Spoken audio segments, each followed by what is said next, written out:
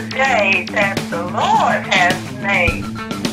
We shall rejoice and be glad in it. Hallelujah, hallelujah. To God be the glory for all the good things He's done in our lives. Hallelujah, praise the Lord. Love you. There you go.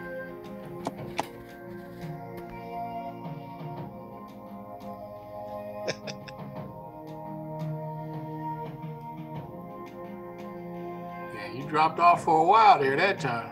Oh man, cause look, I think this one is a good one. I tell you, I think it was like, whoa, wait a minute, this is let me look, what I was saying is, and those articles I was showing, and let me see if I can bring it back up, was because I can't bring the article up because apparently it's copyrighted, but it uses these sources here. It told me you had to join some type of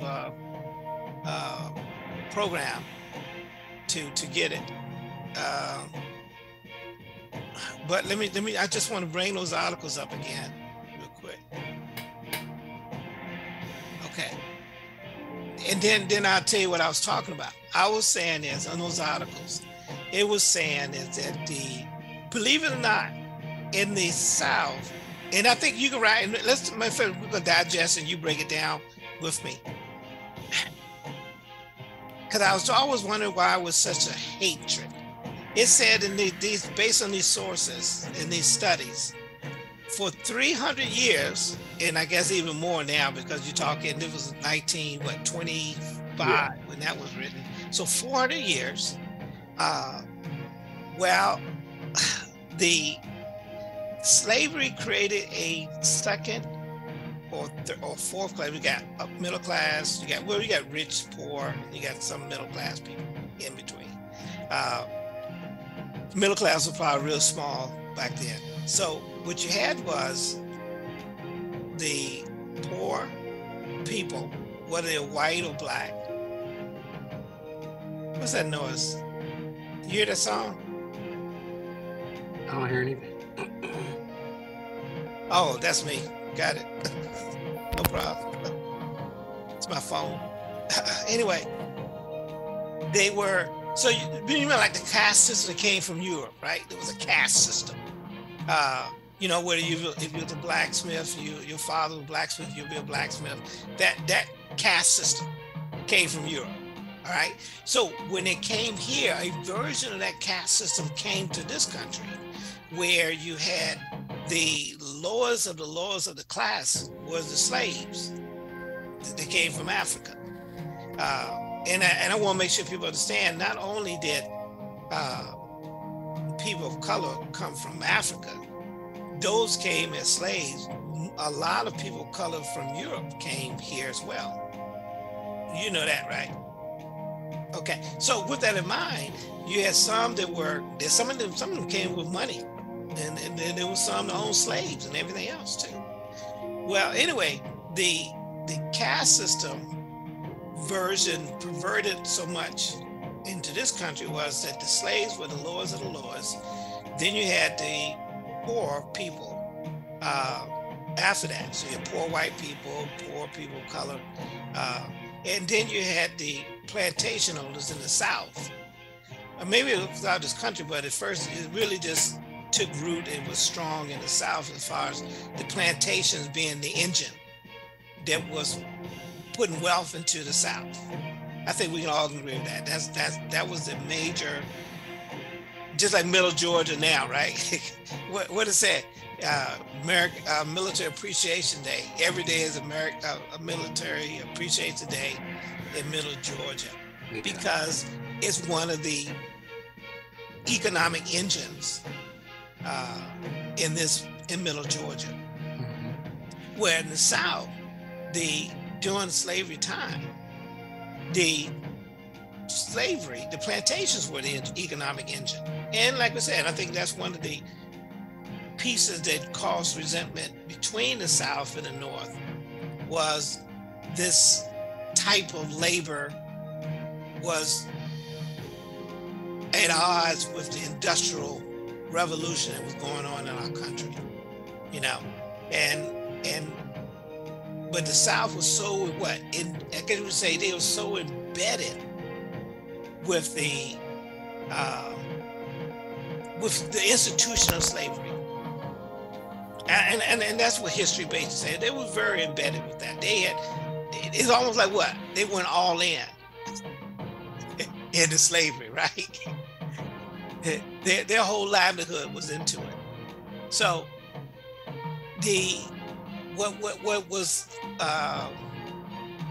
what came out of it though was the fact is that many of the people, poor whites, poor people, grew resentful to the slaves because they were occupying the skilled and unskilled labor force in the South. Many of the people of the South could not get, poor people, could not get a job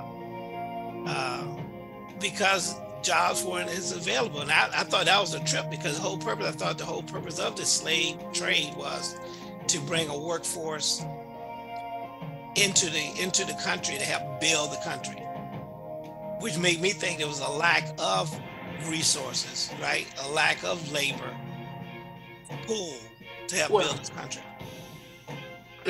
Well, as I'm listening to you talk about this, I'm reflecting back, and I can't recall much information about the lives of anyone in the South, except for the plantations and the slaves. Interesting. You don't see any documentation. Now, very few. Wow. But what you do see, poor Caucasians there, their lives are almost worse than the slaves. That's what was saying. Yeah. So they're out there struggling. I mean, I believe that's where eating possum and raccoons and all that other stuff came into play, because that's all they had, living out there in these swamps, and in these woods down in the South.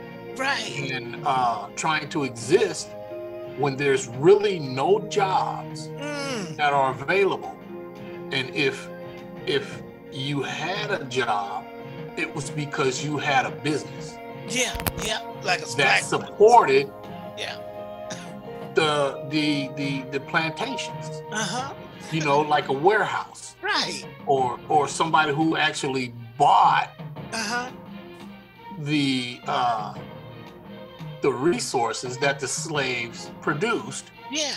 And then those who actually shipped those resources. And other than that, there was really no other jobs. And then listening to you talk, it really, really shows when these poor white people would get hired on to these plantations and how cruel they were to these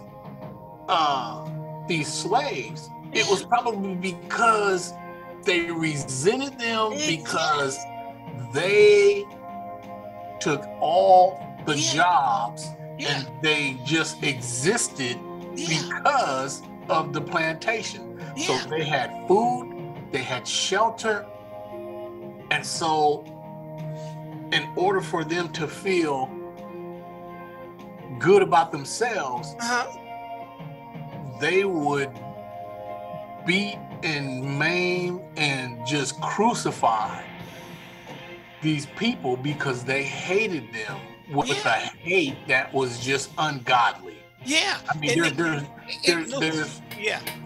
it's just obvious. And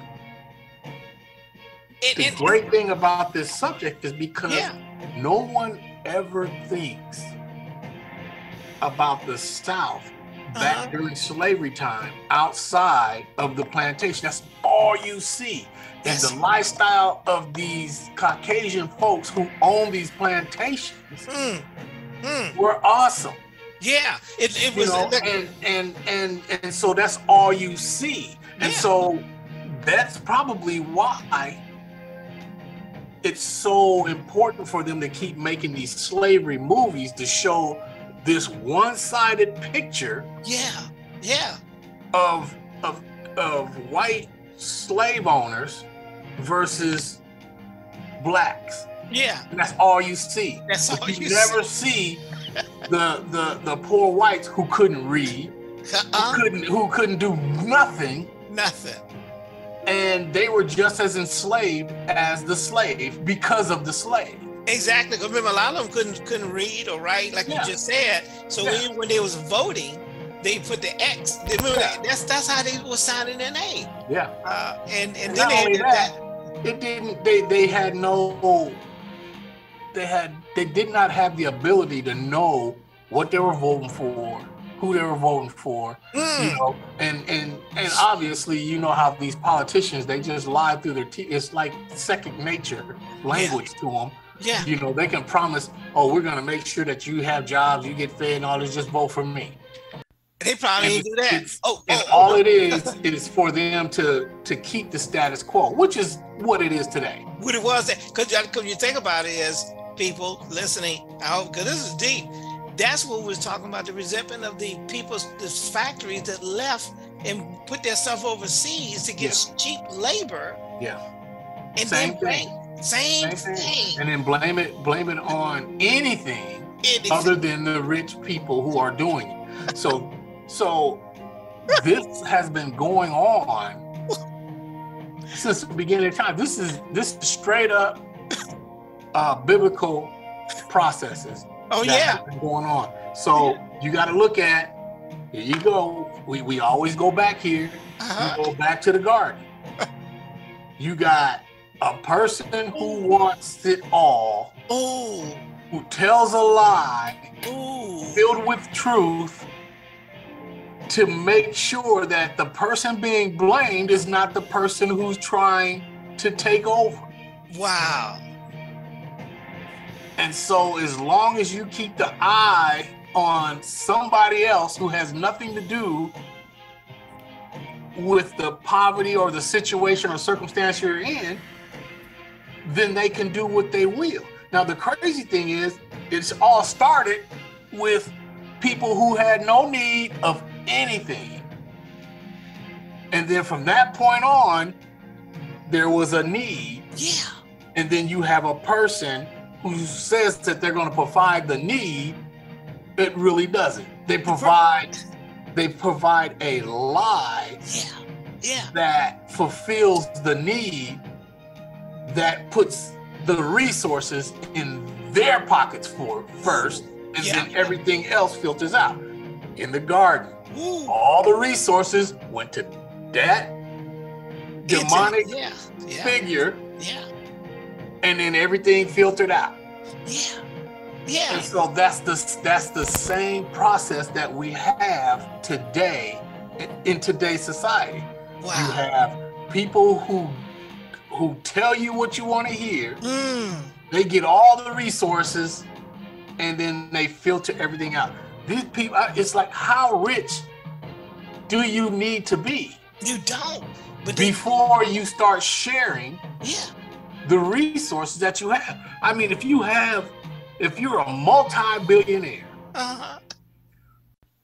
your finances are available for your children and your children's children. You know, 3-4 generations, you can have it set up that you won't need to earn another dime. Yeah. But they don't care. No. Because they have to keep the lie going. Right. Because if they don't, then those resources that they have put up will be taken from them. Hey, look, it is funny.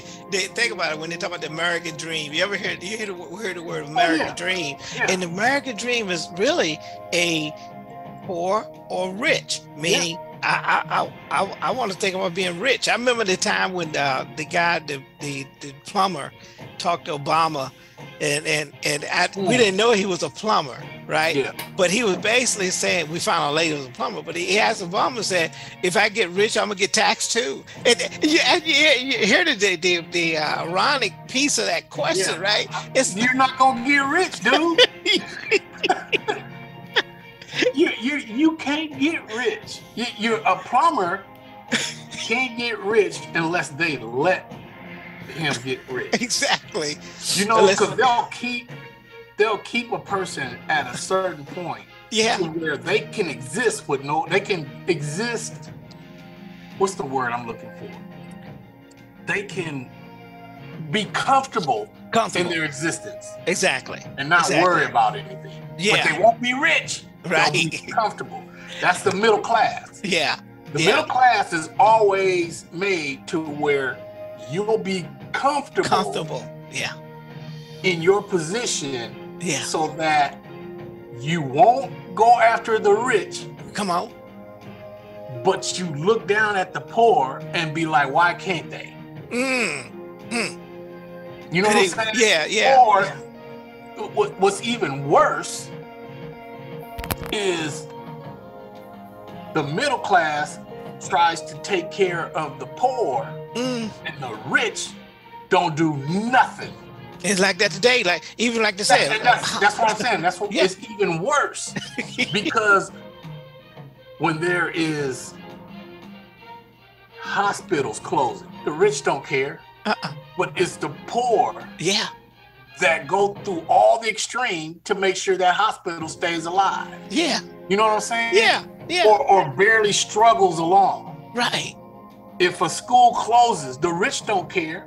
But it's the poor and the middle class that do everything they can to keep that school going. Right. When you have people who have billions that don't even care and they keep sucking to the point to where the status quo has to stay the status quo. When they see the middle class starting to move, then inflation comes, and they get pushed right back down into their spot. And then these people who are poor get pushed right back to where they were. Right. Nobody gets a chance to actually live this American dream. Yeah. Because you will never go from middle class to rich without being a part of this deceitful nation that is ruled by the God of this world. Well, because it's interesting. And when you get in that position to be in a leadership position, like part of the government, and they get rich, then you get rich beyond measure. When you start owning major companies, then you get rich beyond measure to the point to where it's all about you, no matter how much resources you get pulled in. I mean, look at these people who were poor to middle class. They get a business and you never hear about them doing. Look at Zuckerberg. This dude invents Facebook. No, he didn't do it by himself. But he gets to the point to where our government has to deal with him. Because now he's a part of this group who is the highest of the highs. They can't control him. No. Because he came up outside of their control. Now they got to control him. Right. They got to do everything they can to control this dude. And then they put him in a position where his decisions influence policy. And so they got to control him so that the policies that he influenced keeps those who are policy controllers in their position and everybody else in their position. He got money where he can make the middle class expand, boom. A lot of poor people can become middle class just from him and a couple more by themselves. What's the other one? Twitter. Bill Gates. Bill Gates. These people can change society in a way to where our government has to pay attention to the people. They have to do what was written. Yeah. That